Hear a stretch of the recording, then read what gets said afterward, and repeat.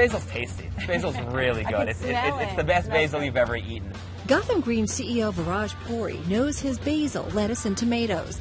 He also knows New York City has plenty of space to grow them. Not on the ground, but on roofs.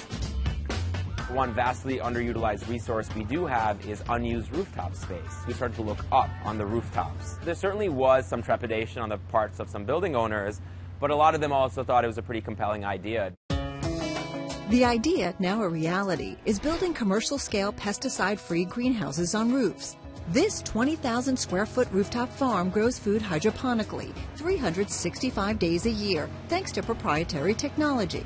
We have a weather station outside that has temperature, humidity, CO2, wind direction, wind speed, solar radiation. If it gets too hot or too cold, fans, heaters, shades, and vents kick in to keep conditions at an ideal 65 to 75 degrees. A controlled environment capable of getting food to consumers faster and fresher than a conventional farm. If I pick it today, how quickly does it get on the shelves? Oftentimes, product that you will find in the supermarket would be harvested that same day.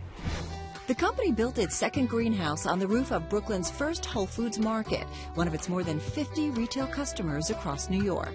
We're growing bok choy, green leaf lettuce, red leaf lettuce, arugula. Gotham Greens raised $15 million from investors to get its business off the ground. So far, it's reaping impressive returns. You're profitable today. Since day one, essentially, we've been profitable. This year, we'll probably do over 100% growth in revenue, and next year, probably about 300% forecasted. This farm will probably yield almost 20 times the yield per unit area compared to a conventional farm. Yields more, but Puri says it probably costs a lot more than conventional farming. We're not trying to say this is the best way to do it or this is the future of farming. Does it have a role to play? Absolutely.